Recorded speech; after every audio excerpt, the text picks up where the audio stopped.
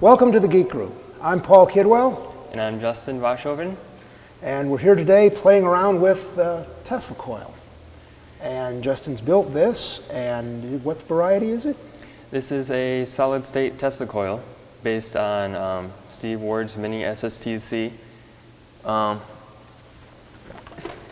What we have here is a basic 24 by 4.5 inch secondary. It's basically a full bridge of MOSFETs, and we have a voltage tripler, so when we feed it 120 volts of AC, we are pushing through 400 volts, 500 volts of DC.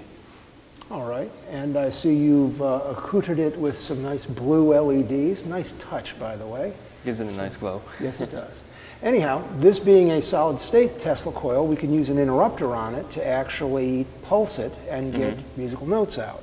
Yep. And what I've done is I used a Arduino board. This one here is a SEEE-DUINO. I'm not even going to try to pronounce that, but anyhow, it's their version of an Uno. It was something I had sitting on the shelves and was able to grab quickly. And I developed some software to run on it that takes basically sheet music. I have hard-coded some music directly from the sheet music so we can do 4-part harmony.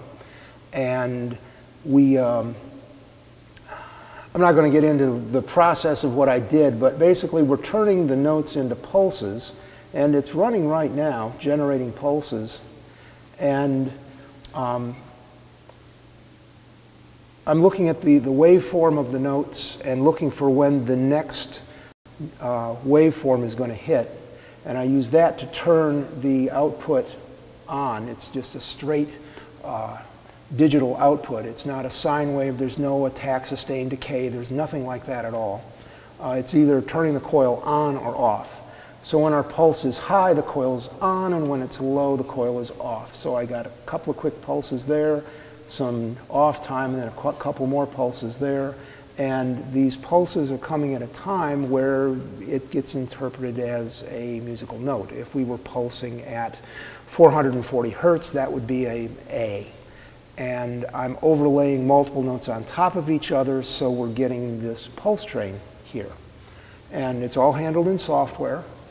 And I'm going to hit reset as you turn it up so the music will start right with when I release the reset. So set it to where you know it's going to be good. Should be good right around here. Okay, let's see what we get.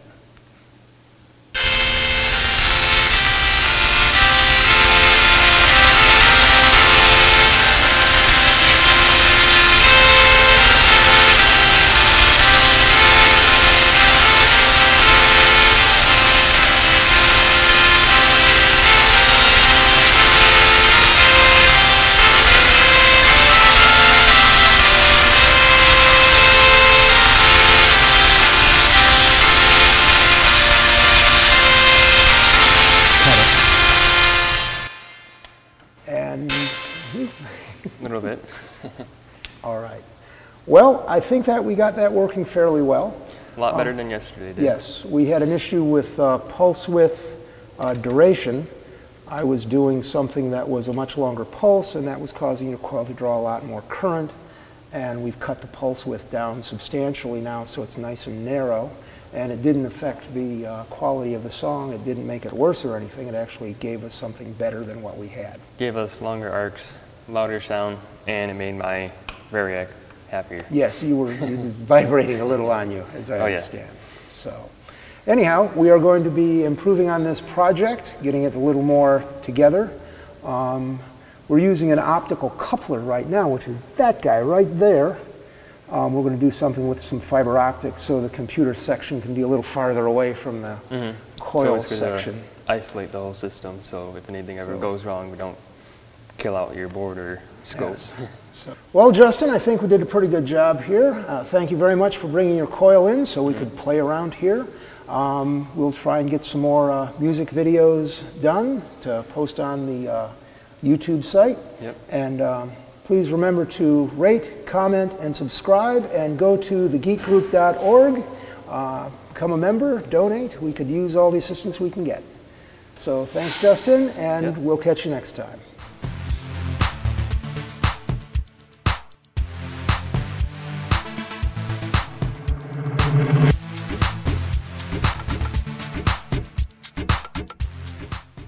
This video was made possible by a grant from the Future Girl Foundation. This video was made possible by thousands of private donations from members and viewers like you. Please visit thegeekgroup.org for more information on how you can donate and become a part of our dreams of Avalon.